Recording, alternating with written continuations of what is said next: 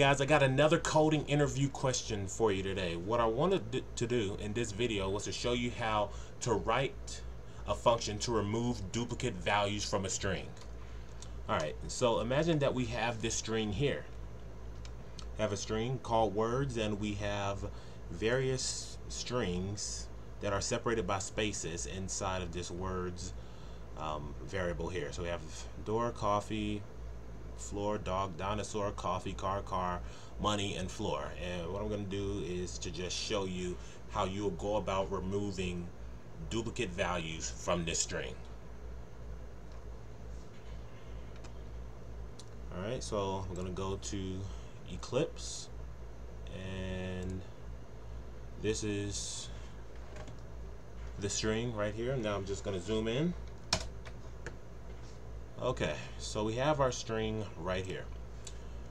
Now, in order to remove these duplicate values, the first thing that we need to do is, first of all, put each one of the words that are in this words variable into some type of list. Alright, so this is one way to do that. You're going to go string words array equals, well, you actually want to create an array of this. So we'll go like that, and then you'll go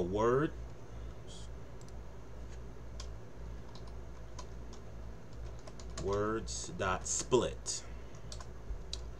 Now, for those of you who don't know what split is, it's basically used to split a string by a certain piece of regex. So basically what we're doing is we're splitting this entire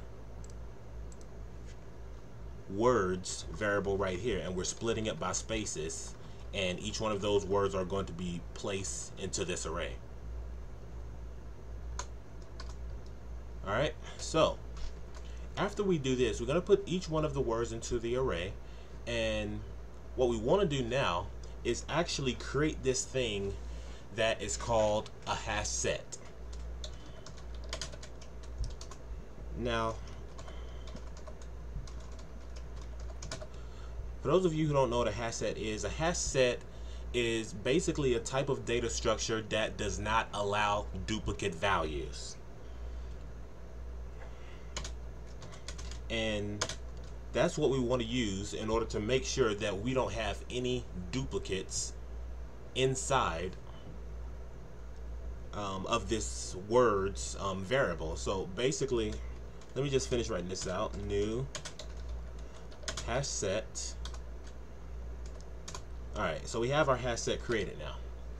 Alright, so after we create our hash set, what we need to do is actually create ourselves this thing called a for each loop.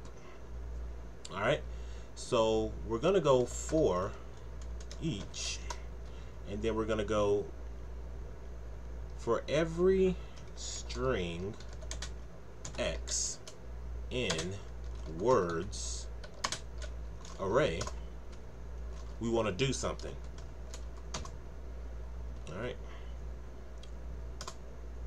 Alright, so what we want to do is actually go into this for each loop, and let me just explain this a little bit. In this for each loop, we're gonna iterate through each string within this array. So for each string in this array, what we want to do is add this to the hash set. Okay, so we're gonna first of all create ourselves a conditional statement. It's gonna go if hs.add x equals true. Okay, so what this conditional is doing is basically checking whether or not the value that is entered in is a duplicate or not. So if we go hs.add x equals true, then that means that a particular string is going to successfully be added to this hash set. And if it is successfully added to this hash set, what we want to do is actually, well, before we even go into here, what we need to do is go up here and actually put words and set that equal to an empty string. Now the reason we're setting this to an equal string is because we want to use this same variable in order to return words separated by spaces but we want to make sure that the words are not duplicated. So as you can see up here, we already have a words variable up here, but it's just that when we get down here, we want to empty the entire string, and then we're going to use the string once again down here in order to add the words that are separated by spaces, but the words will no longer contain duplicate values. Alright, so we're going to go words plus equals, and then we want to go X. Okay, and then but we also want to go plus space, so we want to add a space after each word here. So that's what we're doing.